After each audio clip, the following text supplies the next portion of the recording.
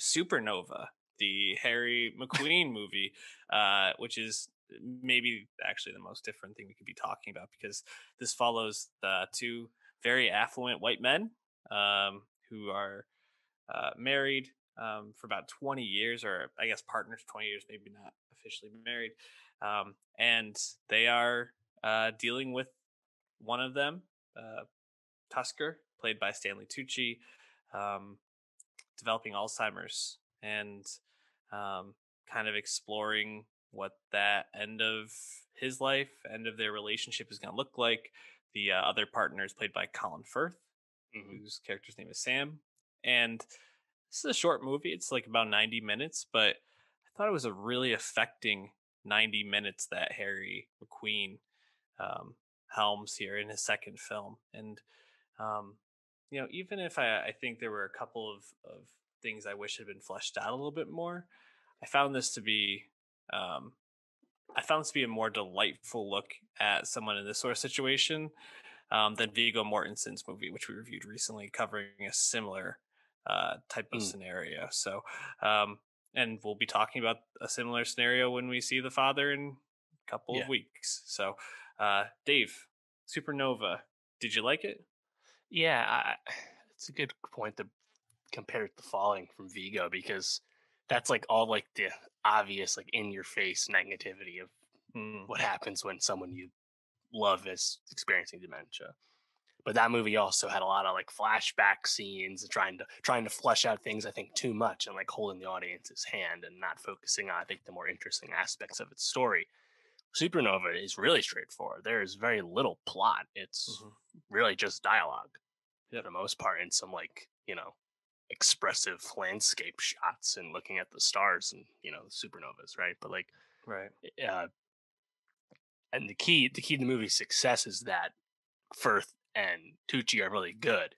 And like Yeah. they have a long standing like real life friendship for like about 2 decades, I think, at this point, from what I was reading.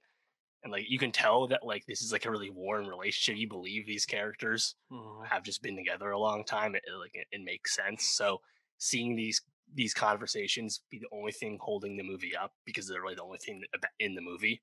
Uh, it all seems to come together pretty well. Um, I think for me, I think I would have liked it more if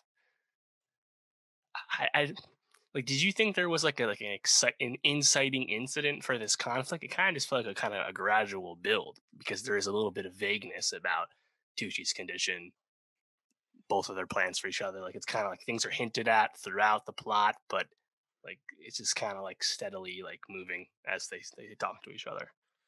Yeah. I mean, I definitely think it's a gradual build. I think I would have liked, and this is gonna sound weird as well, but I would have liked if they had explored Tucci's decision to take his own life a little bit more. Like I feel like that kind of gets discovered in like the last third, like the last act, and then it's kind of uh, discussed briefly and decided upon quickly about whether he's going to go through with it or not. And I think that's actually a really interesting issue and one that has been um, an issue of debate globally, and certainly the United States has been something. Whether people in these sorts of conditions should have the opportunity to end their life on their terms, and um, especially like you said, when this relationship is so obviously so well uh, shown in the movie and acted out by these two, I feel like there was just so much more meat on the bone. Like Yeah. especially if this had been something that they had been talking about prior to going to Sam's sister's house or something along those lines, it really would have given them an opportunity to like have that back and forth. Whereas Tucci was just kind of like, "No, I'm doing this," and then it was about Firth kind of coming to terms with that. And um, I just felt like it could have been a little bit more. But so you felt like there wasn't like something that really brought the conflict to the Yeah. fore. Well, I think that's the thing is like the relationship comes across as like really authentic and like everything makes sense to me. But because there's really no exposition in this movie at all, I Right. think because you're just kind of thrown into just a moment in this Mm, relationship, you just kind of have to go with it. And I think that just naturally lends itself to some vagueness. That's all. right. Yeah. No, I agree with that. Um, I also really wish that we had gotten to see a little bit of the aftermath, and I know that they kind of leave it a little bit more um, open ended, which I Right. appreciate those endings, but I'm always fascinated by how these sorts of things would impact, like a decision like that would impact the tertiary characters in this story, so to speak. But um, yeah, it was really thoughtful, and I kind of liked the use of the stars. I think as a way of kind of like framing the way he was like talking about what's beyond and kind of thinking about his own life. And I also kind of liked how they use um, this creative juice that they each had or have lost in some sense as a way of kind of demonstrating where they each were at in terms of this relationship with this illness and how it was impacting them both. And obviously you see at the end Firth is able to play in front of others when he wasn't really sure he'd be able to do that again to the same level. And I thought some of the metaphor and symbolism really came across well in this. Any moments or scenes or anything that stood out to you that you want to touch on before we wrap up? Hmm. Man, I really like the, the shots of the lakes, lake country in England's really Mm, nice.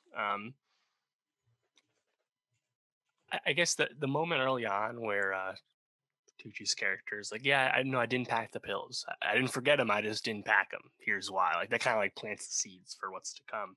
Thought that was well done. Because again, like yeah.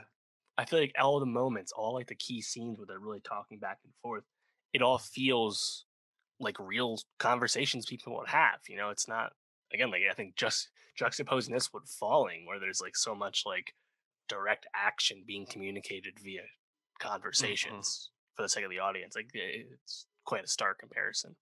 Yeah. I think the scene that stood out to me is probably the showiest one is the dinner scene where Tucci gets up to give the speech and can't really like read or like make it out, and Firth kind of has to read his own words, and just the way it really impacts him and he kind of crumbles in that scene is so well done. I really thought they were both great, but I really thought Firth was putting on a acting clinic in this one. So Mhm. um, yeah, a delightful little film. It's VOD right now, but worth checking out, I'd say. Any last thoughts?